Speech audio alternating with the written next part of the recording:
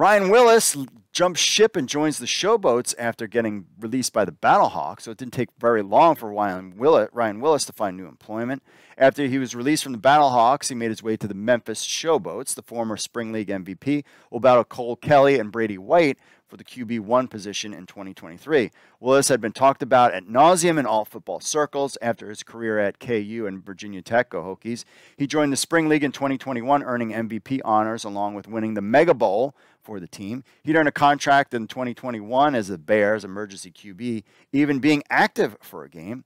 He was waived in May of 2022 and be assigned to the Battlehawks on November 15th during the XFL draft. Willis' time at St. Louis would be limited as the team released him in February, presumably confirming A.J. McCarron's status as the #1 QB, and we all know he's been doing well. Willis now joins his 4th professional league with his 4th team. He was with the linemen of the TSL, and he led in yards and passing touchdowns, and he was an MVP.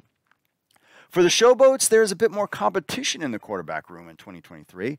With Brady White announced the starter in November, the quarterback room has seen college standouts Kelley and all-football standout Ryan Willis make their room a bit stuffy for the second-year QB. With the addition of Willis, the Showboats truly have a battle and will look to improve from their 4-6 record and hopefully make a playoff run. So Ryan Willis added to the Showboats.